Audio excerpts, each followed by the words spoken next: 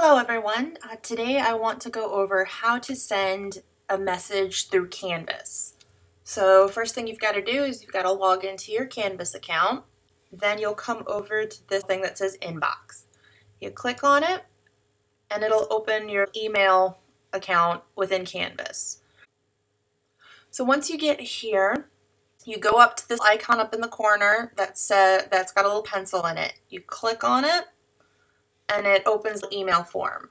So for course, it's a nice drop-down menu. You click on it, you pick the class. For the person you want to send the email to, you come over here to the contacts box, click on it, and then you decide if you need to email the professor, you just go here. If you need to email students, here. But most of the time you're going to be emailing a professor, so just click on the teachers. And then it'll pull up a list of the professors teaching the class. For here, there's only one, so just click on her name. Now, one thing about Canvas is it will not send anything unless you put something in the subject box.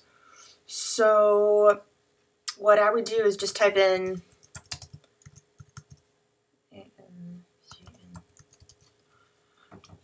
that's my title, and then a little note that says, "Hi, hello, professor.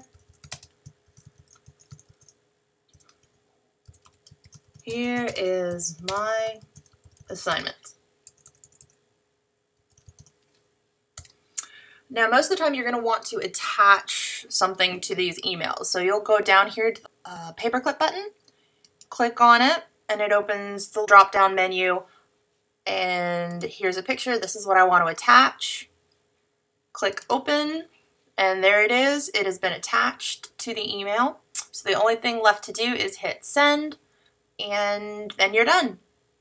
So that is how you send an email in Canvas.